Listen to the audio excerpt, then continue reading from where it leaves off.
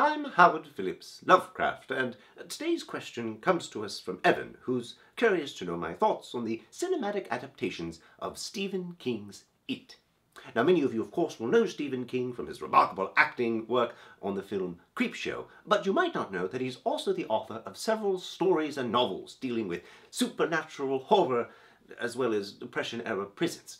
But his real distinction lies in having a great many of his stories adapted for the big and small screen. Indeed, I can think of few living writers whose work seems to be tailor-made for the cinematic age.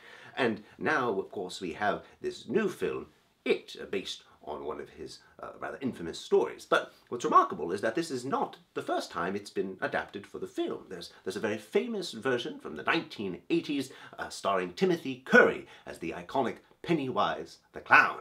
Indeed, the modern fear of clowns has often been traced to this particular rendition. Although, what's fascinating about this story, both the written version and the cinematic one, is that they understand that far more frightening than clowns or giant spiders or even greasers are children, with their sticky fingers and their mouths full of temporary teeth.